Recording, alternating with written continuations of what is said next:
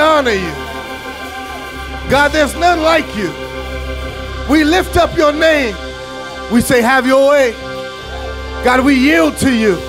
We submit to you. We say, have your way.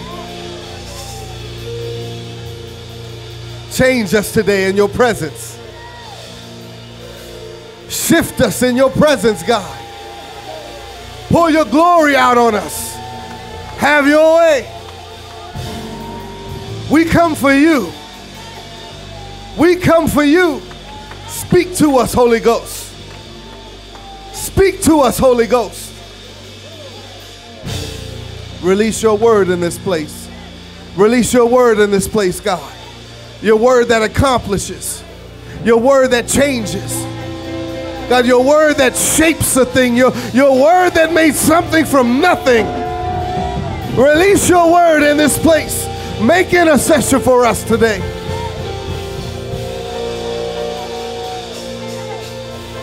Quiet every voice.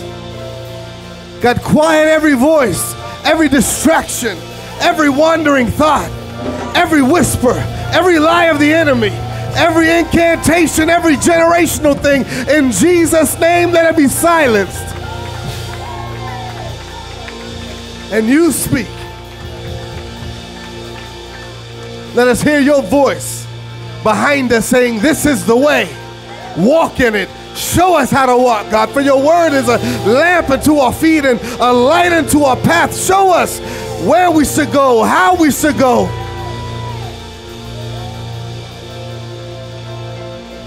We just want to follow you. Father, I pray for an anointing that makes preaching easy. That makes hearing your word a sweet delight, God.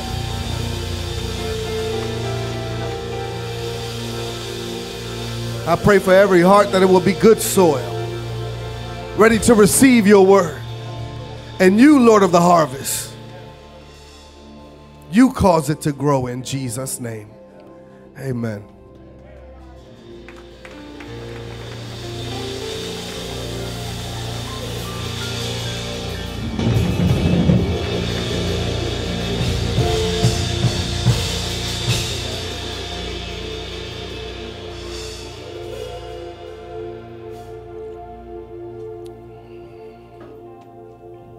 If you got your Bible, we're going to be in Luke chapter 19, about verse 28. Now, this particular story, it is in all four of the Gospels, Matthew, Mark, Luke, and John. And I would suggest you read all four because they all carry slightly different details to add to what God is saying and doing here.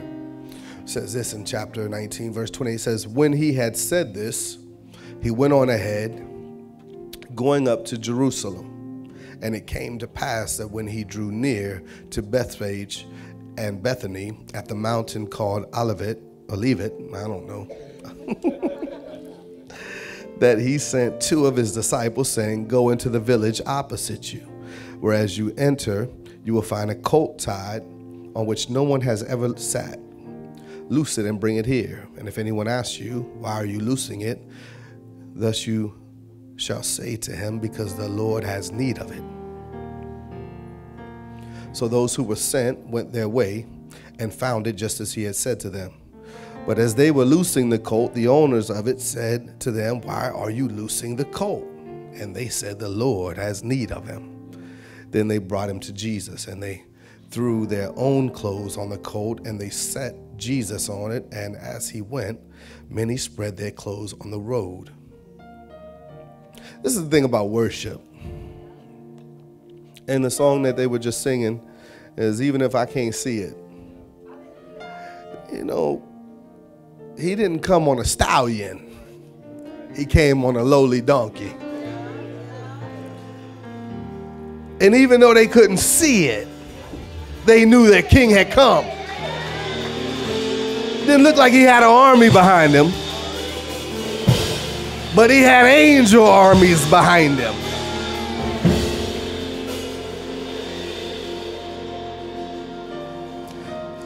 Then as he was now drawing near the descent of the Mount of Olives, the whole multitude of the disciples began to rejoice and praise God with a loud voice for all the mighty works they had seen, saying, "Blessed is the King who comes in the name of the Lord.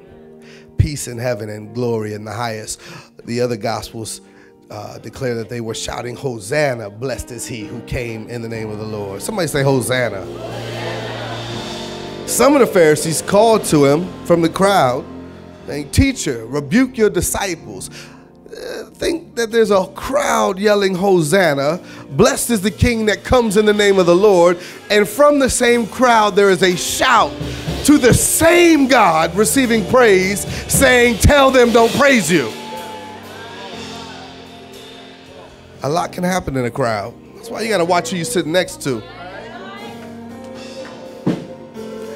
But he answered and said to them, "I tell you that if these should keep silent, the stones would immediately cry out." You may be seated.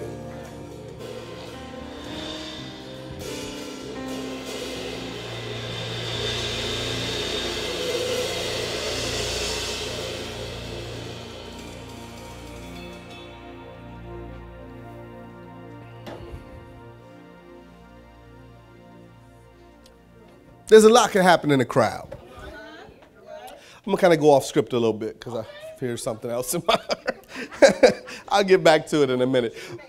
My wife and I watched a documentary the other day on Freaknik. Hey, might as well kick the door open, right? and how many of y'all know what Freaknik is? Okay, 7 of us. Cool, don't worry about it, and don't go look it up, because there's some parts of the documentary you have to fast forward through. Freaknik was a festival that supposedly started out as like Black Spring Break. Back in the 80s, when people would take spring break, historically black colleges and universities and things like that had students that necessarily could not afford or would not go to the beaches. And so what they started doing was gathering together. It changed from a gathering together in '83 to a sex fest, if you will, by '93. To where tens and tens and tens of thousands of people would gather in Atlanta, and they would just park their cars in the middle of the street, get out and walk the streets of all of Atlanta, and shut it down, and it would just be a freaknik, okay? Not like a picnic, freaknik. When you have large crowds gather for stuff like that, it sets a climate in the region. That's why Atlanta's music sounds like it sounds. And these type of things happen all around. If you get to Woodstock, how many of y'all are familiar with Woodstock? That's on the other side of Atlanta, but the same things that became a problem for Freaknik was a problem for Woodstock, which is the rape culture, the sex culture, the drugs culture. Now here's the crazy thing is that Atlanta is in the Bible Belt. But not one preacher, not one church, not one prayer meeting, not one gathering of the saints slowed down the momentum of Freaknik. It only came to a close when the Olympics came to Atlanta in 1996. Because now you got to clean it up because you got international money. Which now goes to show you where the city is yielded to. Who is the God of the city that they yield to? You can't serve both God and mammon, scriptures say. They wouldn't remove it for morality's sake, but they would remove it for money's sake. And for the Olympics, which is made after Greek and Rome of Olympia, so there are their gods. But it sets something in the atmosphere. We have to understand that then. I say that because something happens in a crowd. We have to understand that here, that we have a particular warfare that we have to fight. I told my wife this morning, I said, it feels weird in the air. Stale, if you will. Dusty. Where is the Lord? And I told her, I said, you know what it is? I said, during their new moon festivals right now, this is what's going on. Now, we understand what we are honoring when we deal with Palm Sunday or we deal with the resurrection, but we do also understand that they pin these days on top of their new moon festivals. And it's unique that during the time of these new moon festivals, Florida hosts a bunch of festivals as well. People think they're coming down for some of your Ultra Fest. Is that here right now? Oh, you think it's coincidence that they are here during the new moon? They think they're here for music, but the organizers are here for worship. You'll get the glory. You'll get the praise. You'll get all of the honor. This is what we sing, but it's what they sing. During the whole time, there's also spring break that takes place during these new moons. When did taking a break from being busy with classes turn to not remembering the last 7 days? What kind of vacation is it that you can't remember your vacation? That you need an IV the next day to rehydrate after your vacation? That spring break became synonymous with people so drunk on the beaches that they can be sexually violated with no repercussion. Well, because when you worship in such a fashion, harlotry in the temple prostitution was a custom. Something happens in the crowd. So now here we go. We are here trying to exalt God and praise God in the midst of other worshipers in our region trying to set a climate as they worship the wrong thing. So it is of the utmost importance then that we understand what we come to do. This morning I led corporate prayer. Do y'all know corporate prayer and leading prayer is not the same thing as praying for you? If I'm praying for you, I'm touching and agreeing with you, praying for you, and you're in agreement in your spirit and receiving prayer. But leading prayer and praying for you are not the same thing. Leading prayer is similar to leading worship.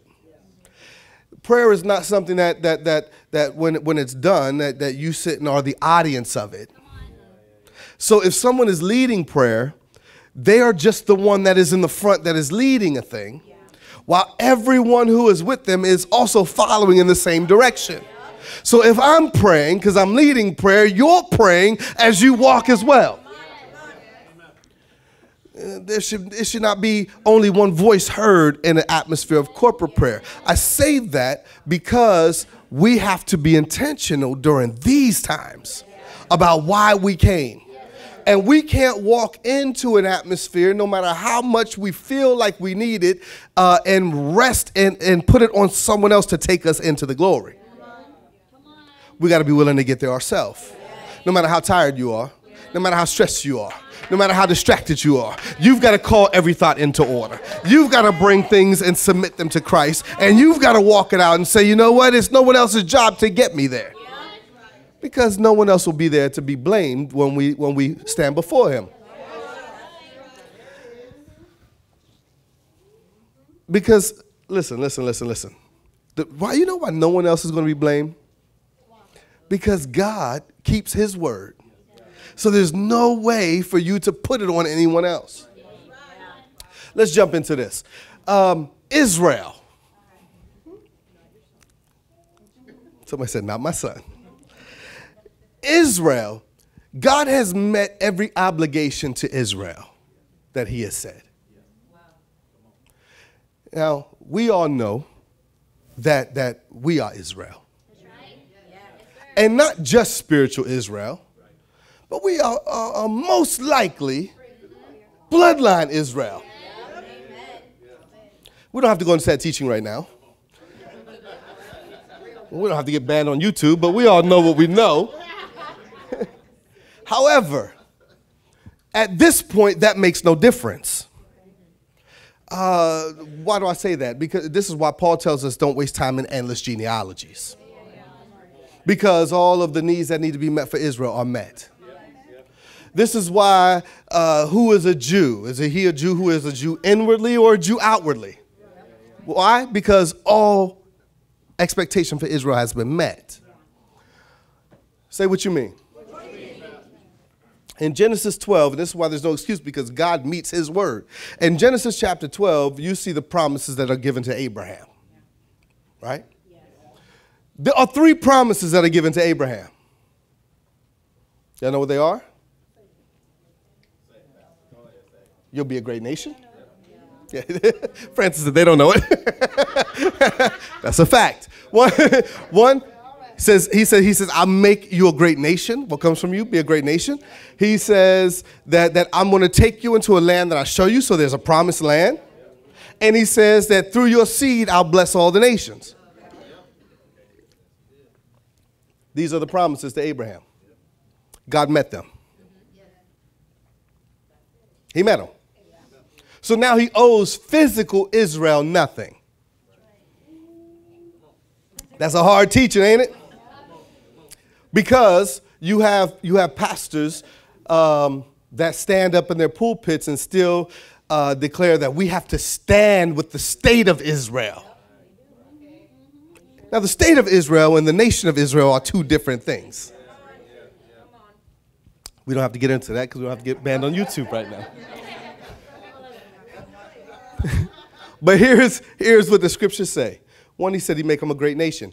And that's in Genesis 12. In Deuteronomy chapter 4, here's what God says in verse 5 to 7. It says, surely I have taught you statutes and judgments, just as the Lord my God commanded me, that you should act according to them in the land which you go to possess. Therefore, be careful to observe them, for this is your wisdom and your understanding in the sight of the peoples who will hear all these statutes and say, surely this great nation is a wise and understanding people. For what great nation is there that has God so near to it as the Lord our God is to us, for whatever reason we may call upon him? So God speaks to the prophet at the time to say, you are a great nation, and others will recognize that you are a great nation. So when God said, I will make you a great nation, by the time you get here, guess what he has already done? Made them a great nation. When he tells them, I'm going to take you to a land that I will show you.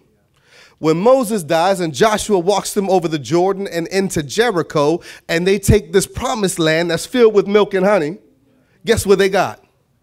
A land that he would show them. When he says that I'm going to bless all the nations through your seed, enter Jesus.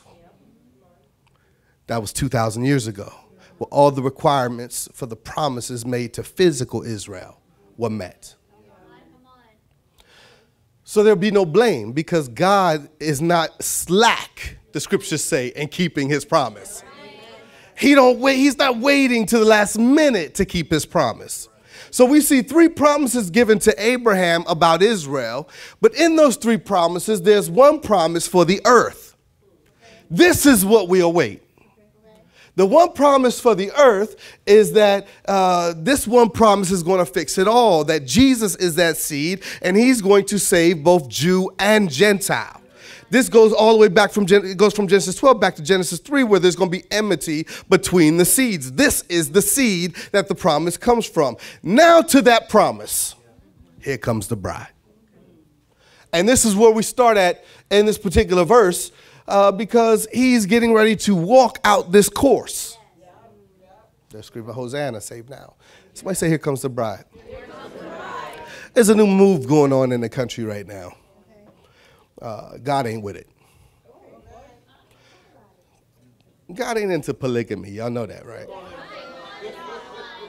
That's the big thing right now. You know why? Because men like to have what they want. I don't know why no woman would put up with it. But they out there putting up with it. Let me tell you who don't put up with it. The Lord. God ain't into having many wives. Why is the spirit of that introduces polygamy running so rampant in America and on the television and all over the internet? I'll tell you why. Because there has been the same spirit now for generations trying to convince us that there are many ways to God. If he's coming for a bride without a spot or wrinkle, if you don't want to be part of that bride, you think you could be a part of another bride and still get to him. But that's not how God moves. There are not many paths. This is a harlot's mindset. Here. So let me prepare the bride a little bit. Y'all ready? It's the bride and the harlot. Here's the difference in the mindset. A harlot deals with oppression. Oppression stops where Jesus reigns. The anointing of the Holy Ghost is to release the oppressed.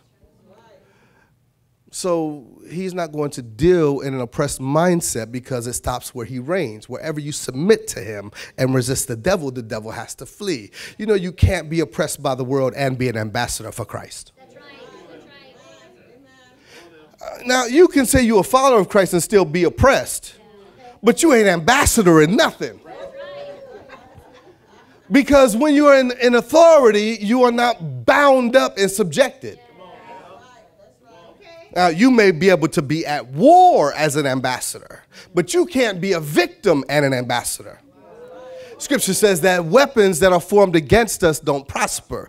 And it is a harlot's mindset. It is another wife's mindset. It is a polygamous mindset, if you will, to be oppressed, bound up, subjected, not favored, not loved, not in a position that you are called to say that you can be oppressed. This is the danger of the modern political movement, is to convince people that they are oppressed. As if Jesus came to make sure that you are financially okay.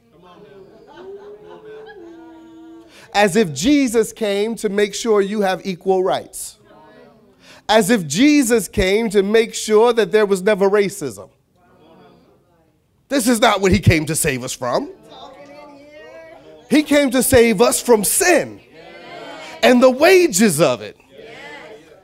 But when we turn Jesus into politics, now we need the church to stop being this type of bride and split itself into factions to bring multiple brides to him. And we turn Jesus into political Jesus. We turn him into community service Jesus. We turn him into activist Jesus. And before you know it, we got polygamous Jesus who has multiple types of brides.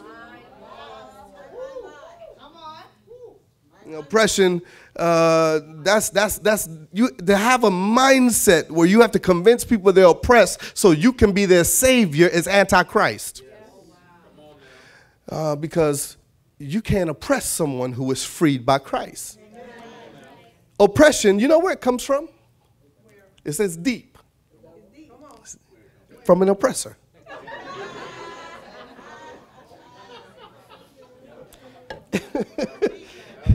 You know where employment comes from? An employer. This is deep. But freedom comes from a savior or a liberator. So whoever has rulership over you is who you receive from. So if Jesus has rulership, oppression is not your basket. It's not your portion. Freedom is your portion. That's why you can't convince me that what other people say about me puts me in a position or a condition. What he says about me puts me in a condition. If he said I'm free, then I'm free. You can say this about me all you want. All you're doing is painting a picture for your own mind. And because you can't keep me out of anything he's promised me, you can't oppress me at all. You only can keep me out of stuff you offer me that I desire. So we have this mindset. Another mindset that we get in and we find ourselves splitting is it's amazing how we yield to the world what we should yield to God. We know how witches move. And when I say witches, I'm talking most of the world. Most of them. They move in covens. And they are loyal to their covens. It get quiet in here when I start talking to somebody. Be like, am I in a coven? Loyal to their covens. Let me tell you something. It's hard to try to get a witch to back away from her loyalties to the other people in her coven.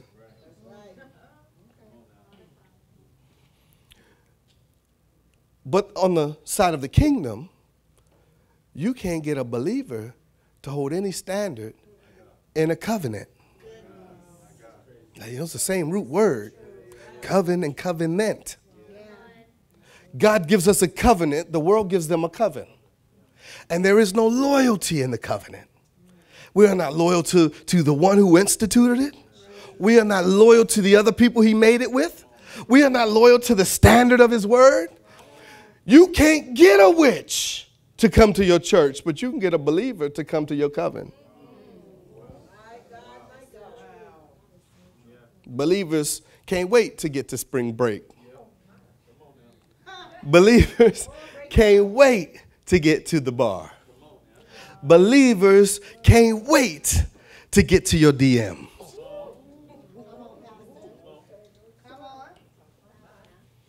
And then they mimic bride behavior. Listen to how covens and covenants get very close from the world trying to mimic the bride. Jesus told us we are the salt of the earth and the light. I was going there. He told us we're the salt of the earth. Now you look at practical magic, witchcraft, and salt is a big part of their power structure. Jesus tells us we are salt, and we are a big part of his power structure. But the witches will put salt all around them for protection, but a believer can't even find a church to stand in the gap. He told us we are the light of the world. They operate with a false light. They say things like love and light. He's love. God is love. Love and light. Christians start wishing people love and light. Jesus came to bring salvation to the world. Watch how the world operates, because saving the world is a move of God. So now there's an agenda in the world that looks like it's aiming to save the world. The difference is the salvation Jesus brings is for all of us to not have to pay this death tax and be separate. But the world in its Coventry has changed the idea of saving the world to physically saving the world and giving you another cause to chase. There's more people that'll march for Greenpeace and going green and climate change and all of this than you can get to come to a revival. And then they'll tell you that if you ain't active in these type of things, then your church is ineffective. Why? Because we're doing what he said and not the same language that you said. And you know, if they make the language close and identical, they can pin the cause of the world on God. So they say things like climate change and go green. And you know what? The climate is going to change. It's going to change big time. The scriptures say that the sun going to get so hot that it's going to burn men. The scriptures say he's going to pour out his vials of wrath on the earth, that the wrath of God is poured out on all the unrighteousness of man, that he's bringing an entire city, his holy city, his virgin bride, the daughters of Zion are coming down. That's a definite climate change. So his salvation of the world is one way. Their saving the world is to prevent this change. You know what they have done to us is they have made enemies heroes to us.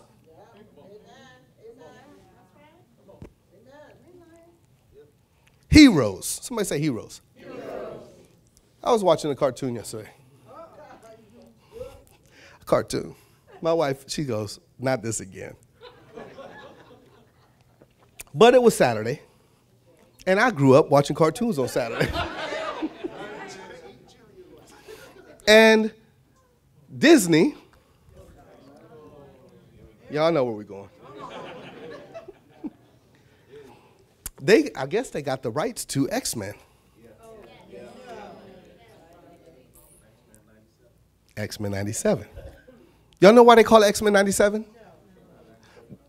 No, it came out 2 weeks ago. But because the original X-Men cartoon ended in 96. It ran for 4 or 5 years. It ended in 96. So what they did was they retroacted it and said like X-Men 97. And the cartoons are drawn like they're 25 years old. But it was such a hit. X-Men, these are our heroes. Somebody said, no, they're not. Somebody said, if you're a nerd, I ain't even going to say her name on camera so y'all don't know who she is. These are one set of heroes. How's that? Here's who they are. You ready? Wolverine. Scriptures tell us that there are wolves in sheep's clothing. Wolverine is kind of an anti-hero. I don't know if he's a good guy or a bad guy. Right? But the scripture tells us that we should watch out for wolves. You have Cyclops, which is one eye, which is what we see in the world. And power flows from that eye. We see, what happened?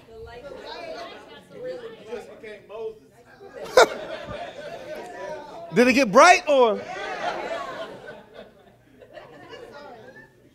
All right, y'all be praying for me. It's a witch in the room. It's all right. Stay a while. You won't be a witch long. All right.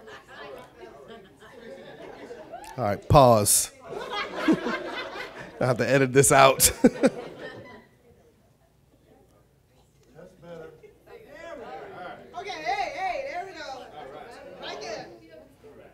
We're good?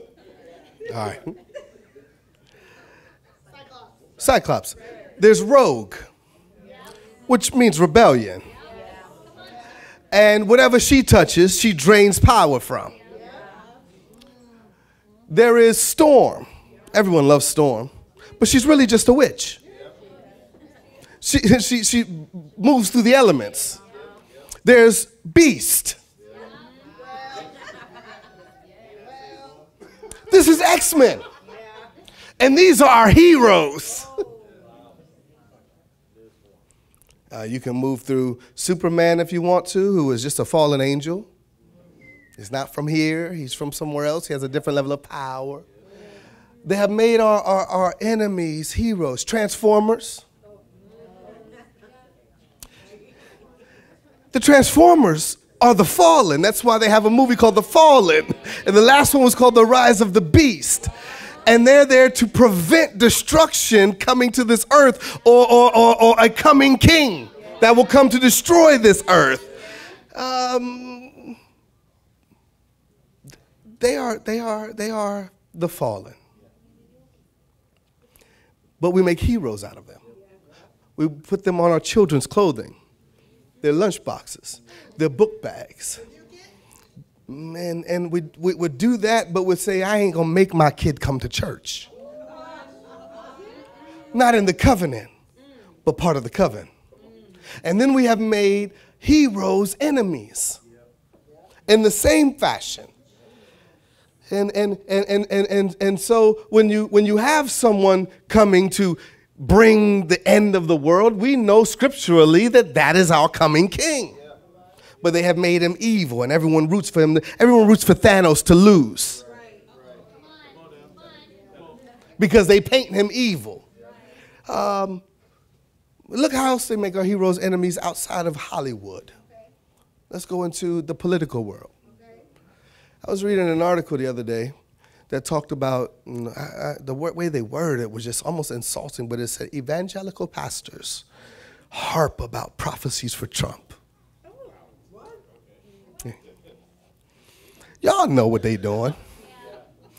And it happened 8 years ago as well. That pastors always got something to say, when it comes. And so the news starts painting it this way, that these evangelical pastors are conservative, da da da da. You know why they do it though? You got to make an enemy out of people who are called to be heroes. And pastors should be wiser than to get out there and throw their mouth behind a system that God does not endorse. But what they do now is you have to paint the conservative side as with these pastors so that the world can hate God. Because it's the left agenda that's running the world. Then this is not a political left or right thing. Understand me clearly that there was a season where the right ran it. And there is a season where the left runs it. Because there is a tree of the knowledge of good and evil. There is a checkerboard floor in the occult Freemason world. And you go from dark to light. It is alchemist.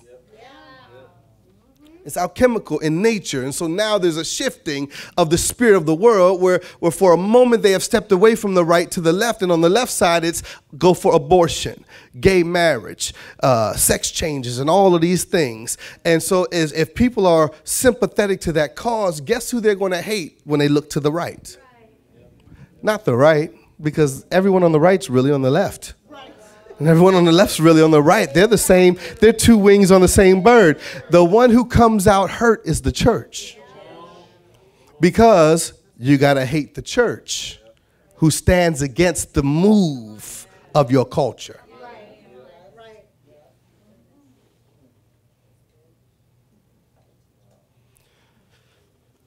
Coven. And you'll have people who can't wait to post their voted stickers.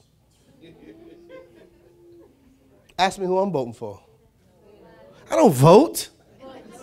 I'm an ambassador for Christ. What I care who this world elect? Because it ain't an election if they choose it. It's just getting your buy-in. And I told my wife this the other day. Let me just talk for a minute. Watch how this works. Someone say, well, someone fought for that in the military. I was in the military. So now you're going to use nationalism and worship of the country to make me buy into the system. Or someone's going to say, someone's going to be disappointed. You know, black people, we had to march and do this and this to get equality. So now we have to participate in ancestral worship. So I have to participate to honor my dead ancestors. The coven. It just looks political, but it is not. There is no system in the earth that is not spiritual. Every system has a spirit root. And it draws you to one or the other. Parents raise children and lie to them. I'm not going to get into all y'all personal business about all the stuff you're lying about. But let's just go for the big days. Christmas. When did you decide to tell your kids Santa Claus wasn't real? Somebody got mad right now. Santa Claus ain't real?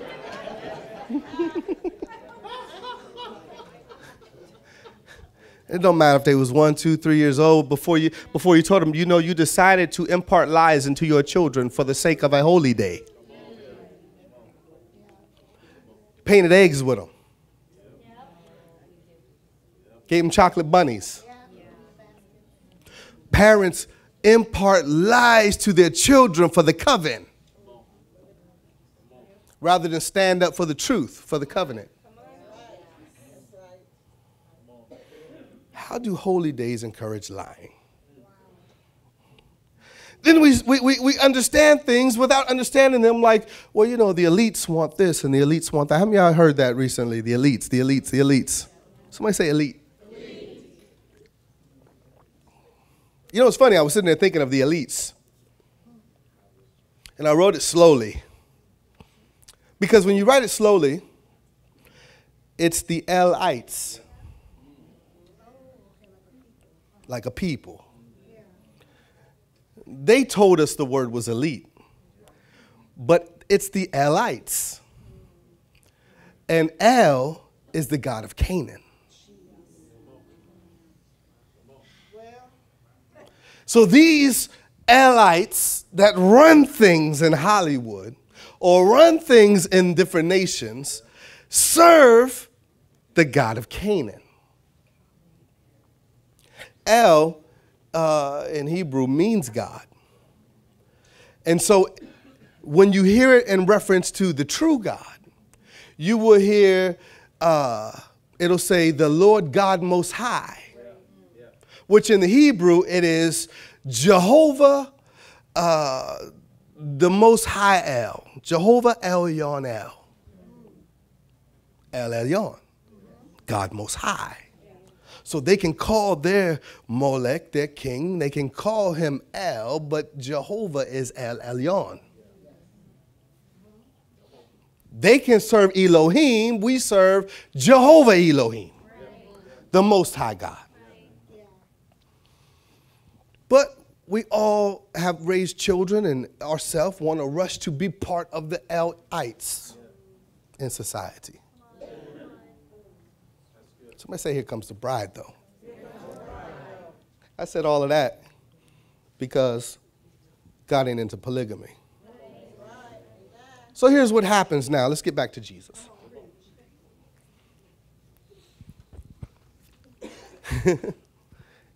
Well, we meet him in Scripture here. He's getting ready to go be crucified. He's got about a week left. And he knows it. In fact, at one point in one of the Gospels, he makes a statement to his apostles and his disciples that are there that had you known what the cost for your peace would be. He said, even now in this day, if you knew. And he's already knowing that they are unaware of what is about to happen. But he knows what he's going to do. But there is a cost. There is a cost. The sleep is a cost. When God made Eve, he put Adam to sleep in order to bring Eve out of Adam. Jesus understands that if he's coming to get his bride, there is a sleep he has to go through. This is what happens on the cross. I've preached this a million times before, but this is what happens when he says, my God, why have you forsaken me? Looks at Mary and says, woman, behold your son. It's for this reason a man will leave his father and his mother to be united with his wife. Jesus on the cross is a wedding ceremony. It's also him doing what he came to do. This is where Eve is found for Adam. Is that Adam, while he is naming the animals, is when God decides, hey, it's not good for him to be alone. It's when, this little marriage advice or to single people, if you want to get married and you want to have a spouse, do what God called you to do. It is in you operating in the calling of God that your spouse or helper or helpmeet is found. Eve was with Adam the whole time. She just was here. But it was in him operating in the call that God brought her out of here and he saw her differently one day. You can't find your spouse outside of the call of God when the reason that you have a spouse is for the call of God. Now, you can find a spouse outside of the call of God, but not your spouse. Now, once you make a spouse your spouse, you're stuck. Because God ain't into polygamy. So my advice is let there be a little patience. Jesus is now doing what he's called to do, where the bride is going to be pulled out. And while he's doing what he's called to do, it is obvious that there is none suitable for him. This is what God did with Adam. He brought all of the animals and there was none found suitable. When Jesus is on the cross, where are the apostles? They have all fled. Where are the worshipers? There are none found suitable for him. And so he has to pull the bride out of Christ and make the bride suitable. It was him that made us suitable. That's what the scriptures say. without a spot or a wrinkle, without blemish. It was him that he presented us to him, radiant to himself, that he did it because there were none found suitable.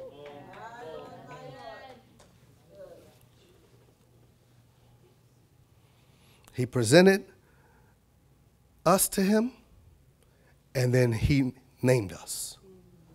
This is what Adam did to Eve. He named Eve. This is the problem with the churches. We want to name ourselves. We want to identify. We want to say a thing instead of this is what God has called us. Therefore, this is what we are. What God has said is it. Let me tell you how magnificent God is in his telling of us. He tells a story. He says, the kingdom is like unto 10 virgins. 5 had oil and 5 didn't. Y'all know the story, yeah?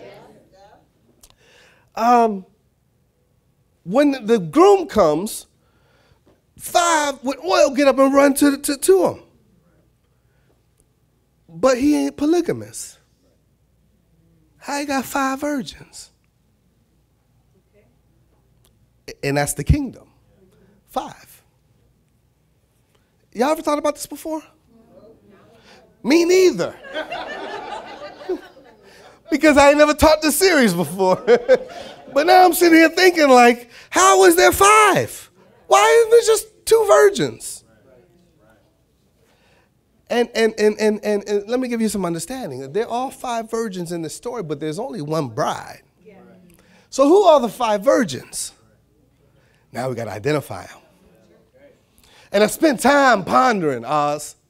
And I spent time studying and chasing and looking. And I got to know a thing. I mean, Lord, I got to, it don't make no sense. It don't make no sense. Make it make sense. And here, watch this. Abraham is married to Sarah.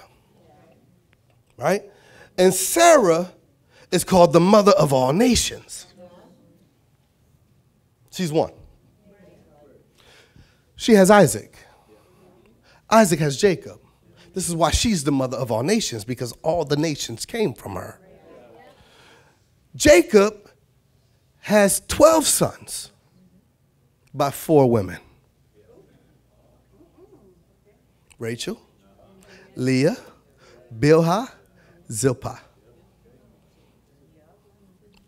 12 sons by 4 women. That's 4 wives. Or 4, that's 4 nations. 4 virgins. Where's the 5th one then? Well, the scriptures tell us that it's us. It tells us that these 12 tribes are going to reign, and then these are all those called out of the tribulation. The 5th is the church. The 5th is what Christ provided.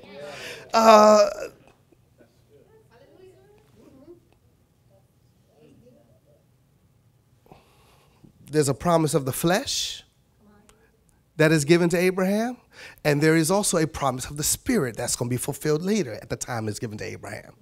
So here's all these nations, but then out of your seed is going to bless all the earth. There's the branch on the vine, and there's the wild olive branches grafted in. You know, olive branch, it's beautiful because Jesus used the term olive branch because olives are where the oil is. The olives hold the oil, which is why the bride has to have oil. And there is a seed that moves by the Spirit. There is a physical seed that moves through the sons of Israel, but there is a spiritual seed of the Holy Ghost, because the seed comes from the Father. That's why scripturally it's this one begat this one begat this one begat this one, that you were of Israel by your father.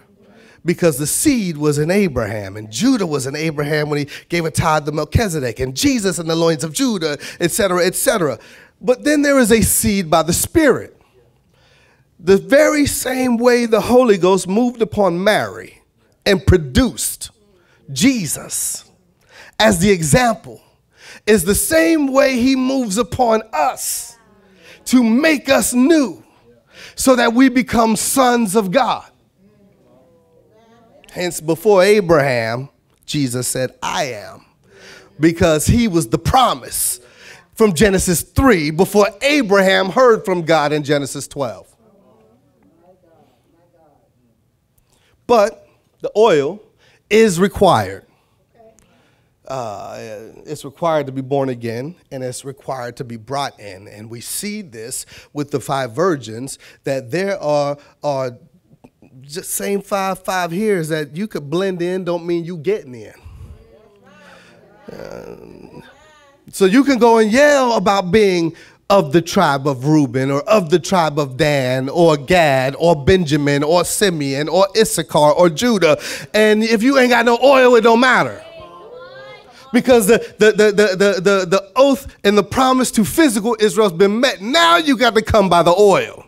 Same thing for the church. You can go to church all you want. If you ain't got the oil, you ain't getting in. If you ain't got his spirit, you ain't getting in. And you can have perfect attendance in Sunday school. And you can be here from the time that you was born to the time that you gone, from the womb to the tomb. It don't matter if there ain't no oil. So I don't even understand the idea of having a ministry without the Holy Ghost. Why? I'll tell you why. I'm going to read you about 7 scriptures.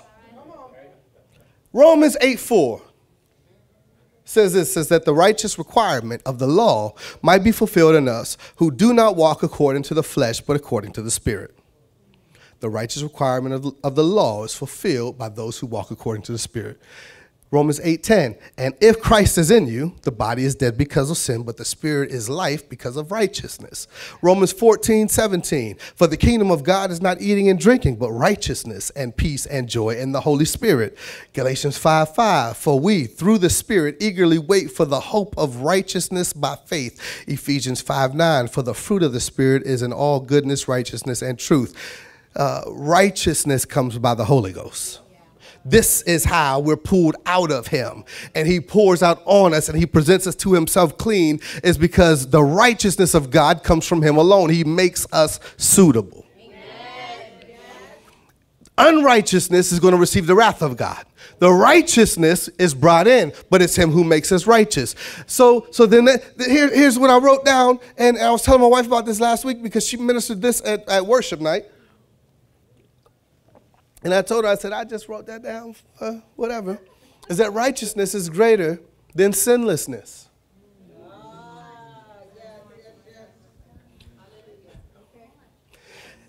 I see y'all faces. Righteous is greater than sinless. Somebody say, what you talking about? Let me tell you about Adam. Adam was naked, butt naked. Is it butt naked or buck naked? Is it butt? Everyone's saying butt, but I mean buck. I've heard buck like a deer. And they ain't got no clothes on either. Bucket naked. The boy was stark naked.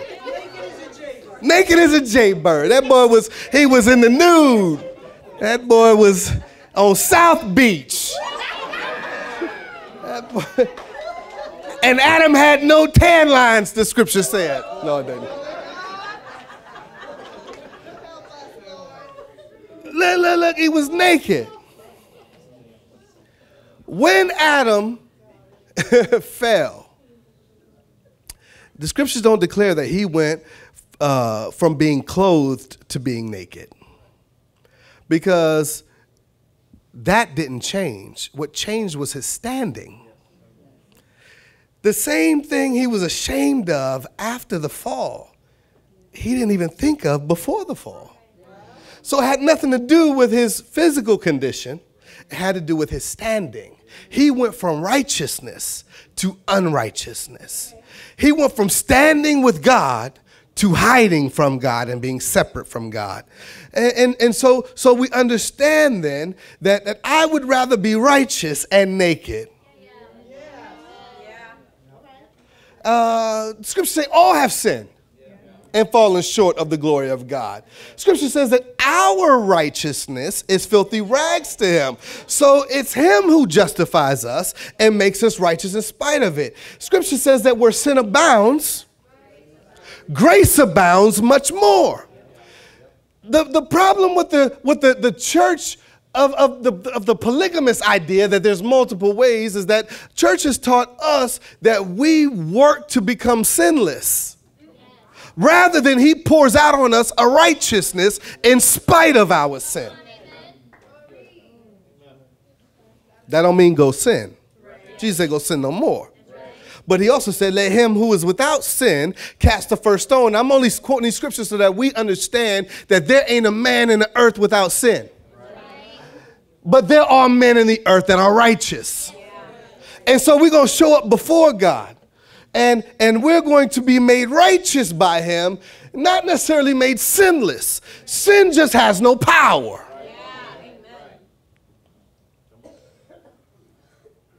Anyone who disagrees, just look over your last 24 hours and then look forward over your next hour. Because sin is so sneaky, the mindset of pride or fear or how you maneuver around a thing or something you knew to do that you did not do. Paul said it's constant, but there is a different law. So this is the amazing thing where I'd rather stand in the righteousness of God than the sinlessness of man. And God can use a broken vessel rather than one that man has polished. And I love this because this is the goodness of God, is that he doesn't give us what we want. He gives us what to want. So now, if I'm walking in his righteousness, what happens eventually is, because he gives me what to want, is I don't want to do the things that cause me to sin anymore. But if it's all about God giving me what I want, then those things that I often will chase after will cause me to sin more, because it's my pride, my lust, my desire, those things that are being fed.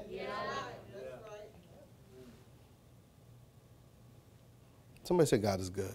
God is good. God is good. A righteous man falls 7 times, but he gets up. Not a sinless man, a righteous man. Job was righteous in all the land. Job was not sinless though. But this is the way it's taught. We act like Job was sinless, but that would make scripture inaccurate, because the only one that I know that is without sin is Jesus. Otherwise, Job's sacrifice could have paid the price for us. Job was not sinless. He made sacrifices every day in case they sinned the night before. Hence, he was righteous in the land, not sinless in the land. And the more God gives us what to want, then we want more of him. We want to be with him. We want to pursue him. And then we understand the goodness of God, that he is good, not for giving me what I desire.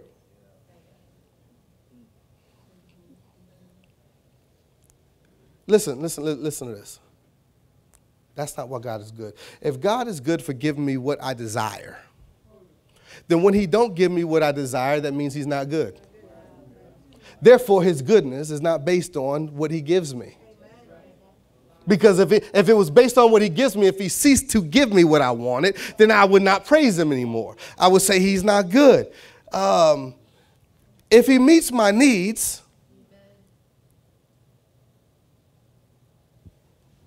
that doesn't make him good. Somebody say why? Because he made me. That makes him responsible for me. So if he meets my needs, because he made me and he's responsible for me, that don't make him good. You know what it makes him? Abba. That's right, Father. That's what a father does. A father is supposed to meet the needs of what he is responsible for. That's why Jesus said, when you pray, pray, our Father. So that don't make him good, that just makes him Father. In fact, we see in Scripture, Jesus said, if you being evil men know how to give good gifts, how much more your Father in heaven? The gift is good, but the giver isn't when Jesus is dealing with fathers. Because even an evil father meets the needs of his child. Therefore, God meeting our needs is not what makes God good.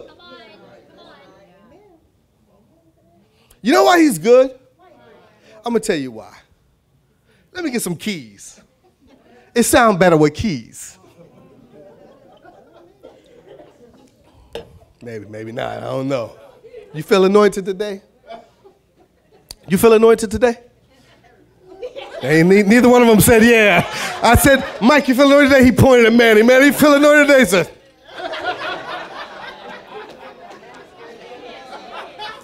I started out with the intention of the crowds of spring break and breaking through, and what you come to do, give me something. It wasn't even on. Wasn't even on. Why it ain't on?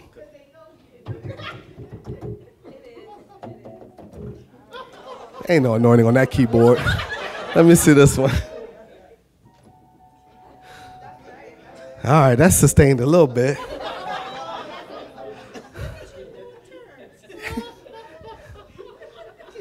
The steps of the righteous are ordered by the Lord. Though he stumble, he's not utterly cast down, for the Lord's hand sustains him.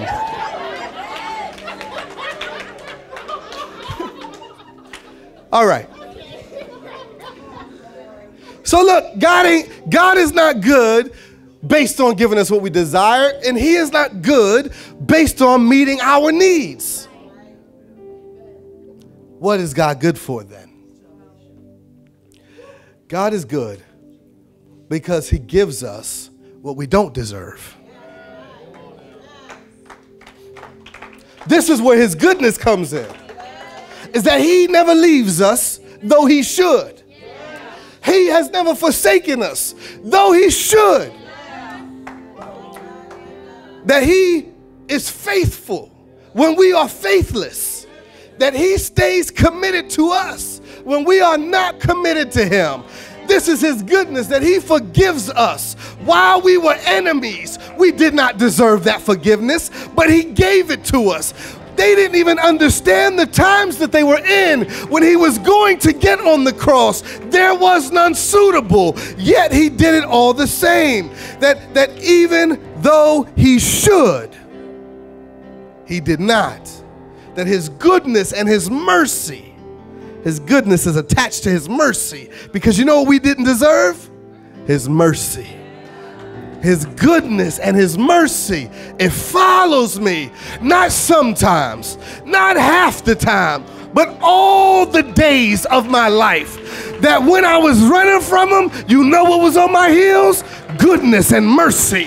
When I was walking in the dark places, you know what was like light to him? Because of his goodness and mercy, that he was chasing me down, not letting me go, picking me up. When I was hating him, he was loving me. This is why he is good. And this is why being without sin is greater than being sinless. Because I am without sin in his presence. That's righteousness. I'm in right standing with him.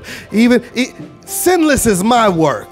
Without sin is his. Is that no matter what that sin can do, he covers it in his blood. Therefore, yeah, you did it, but you're without it. Yeah, you did it, but the consequences ain't on you. This is the grace of God that you don't deserve. And you know what we get to see from this picture? Let me finally get back to the scripture. He's headed to the marriage. You know what you don't have? A flower girl. There is no priestess dancing down and dropping flowers for him to walk on.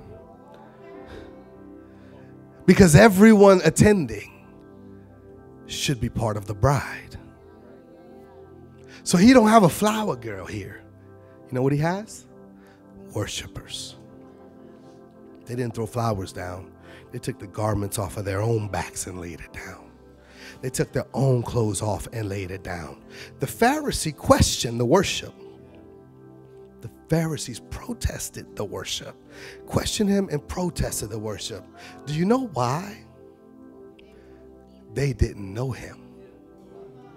In an atmosphere of worship, the only reason to protest worship or to question God is because you don't know him. Your worship is indicative of your knowledge of God. I can tell what you know of him by how you worship. If you can't open your mouth, I know what you know of him. If you can't lift up your hands, I know what you know of him. Somewhere they taught you that he was only good if you got what you needed. Somewhere they told you he was good if you got what you wanted. But nowhere did you really understand that he was good because he didn't give you what you deserved. He didn't give you the death. He didn't give you the punishment. He never let you go. And your worship is indicative of what you know of him. And watch how bad it is. Right before this happens, if you go back and read the chapter, he's telling the kingdom is likened unto a man who gave talents to his servants. This one 5 minas, this one 2 minas, this one 1, and he tells this, and when he goes to collect at the end, the one with 5 made 10. The one with 2 made 4, but the one with 1 said, I knew you were a harsh man who reaped where you didn't sow, so I buried it. Watch what the owner says to him. He says, by your own testimony, I'll judge you. If you knew I was this type of man, why didn't you at least put it in the bank and get interest? Understand this, that even if you have a wrong understanding of God, your wrong understanding of God does not change God from being God. The little that you know of him, if you were to judge God by what you knew, still makes him God. You can be mad at God, he's still God. You can say, look what God did to these people, he's still God, that's why he did it. No matter what your understanding of him, he's still God because you can't think him off his throne. So, by your own standards, if you say that he's not a good God, you're still saying he's God. So praise him all the same. Praise him according to what you know. Because even bad ideas still make him God. This is why you deal with covenant and covens. Because witches deal in rebellion. And no matter what you think about God, when you're finished with that thought, he's still God. So the only way to get away from the idea that he's God is rebel. And that's why rebellion is the way of the world. Because they can't sit and be angry at a God that they think is unjust. They got to say he's not God. So they have to go away from their own ideas. So this is where rebellion comes in.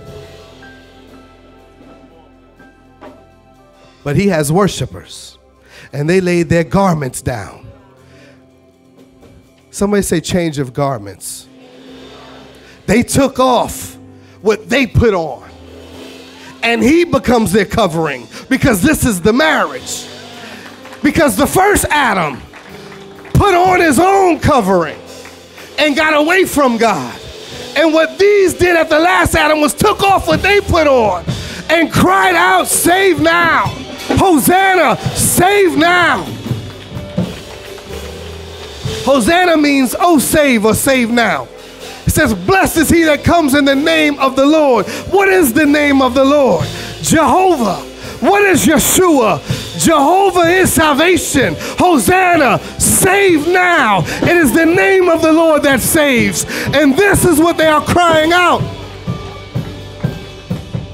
And what they declared. Look at what the protesters said, and I'm done. They said, all that you have done, this is John chapter 12, 19 says, the Pharisees said among themselves, you see that you are accomplishing nothing. Look, the whole world has gone after him. This is what worship causes the enemy to understand, is that it is your worship that causes the whole world to go after him. Here is my testimony, is that whatever I put on myself has failed me. So I take it off and lay it at his feet. And I cry out to him, save now. My king has come, save now. And that right there is enough to cause the next man to say, save me too. You've been good to me too. Here, take this thing out. And someone's covering was a whole different thing than the other fig leaf someone else was wearing. Someone was wearing pride. Someone else was wearing fear. Someone else was wearing lies. But when we started laying it all down and letting him trample it under feet, then we knew that he was our salvation no matter what we covered ourselves in before him.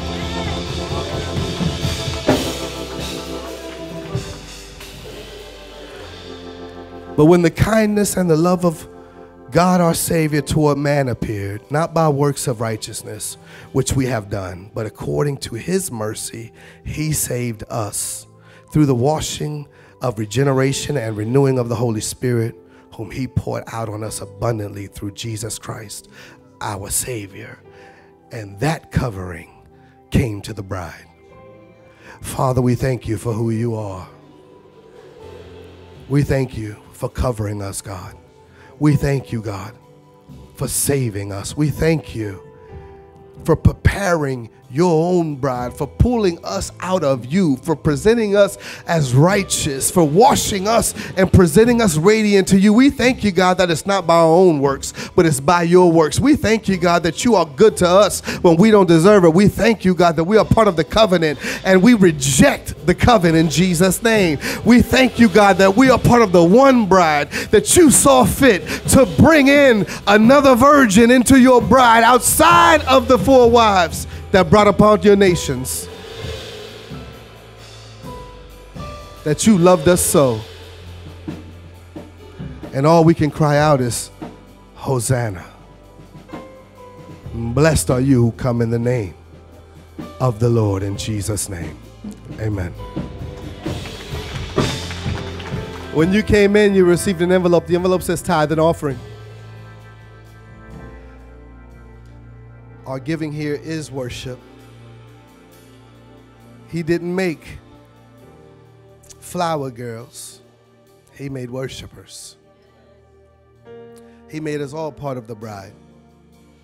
And so we lay it all down before him.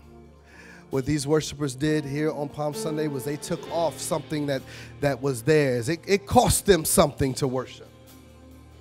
Worship is a sacrifice.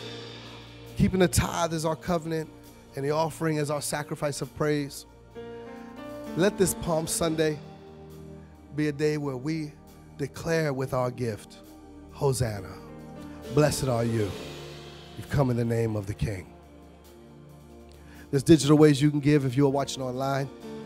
It's on the screen. It is convenient, but it is not casual, easy, but remains holy. So I always talk slow so you can hear the Holy Spirit lead. Don't let this be an opportunity for you to protest, because even the rocks will cry out to declare to God. Let this be a time of worship. Let it continue on, and let it continue outside of this place. Let it continue through your driving. Let it continue through the beaches. Let it continue throughout the next 2 months. We got a job to do. Let me just say that. And I'm talking about actual living a life of worship. I'm talking singing songs of deliverance and making sure that we give in such a way that it offers worship, because there is a spirit that comes down here that says serve yourself.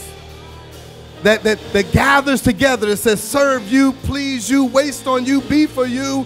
And we want to make sure that we break that over these next 2 months. We're not going to let them set the standard. So every opportunity we get, including giving, we are breaking that idea. Father, we thank you for the privilege to give to your kingdom. Everything that we have, God, it comes from you. Father, let us never be idols to ourselves. Let us never serve ourselves. Let us never chase after ourselves and be lovers of ourselves, but let us be lovers of you and worshipers of you. We give you back our tithe, God. We give you back our offering. We give you this small portion, God, and ask you to do wonders with it. We ask you, God, not to just do wonders here in the earth, but let it represent something in the spirit, that it does wonders to break through atmospheres. Father, it looks like currency here, but let it be currency there. Let it break through everything that tries to establish a stronghold. Let this worship tear it down in Jesus' name. Amen.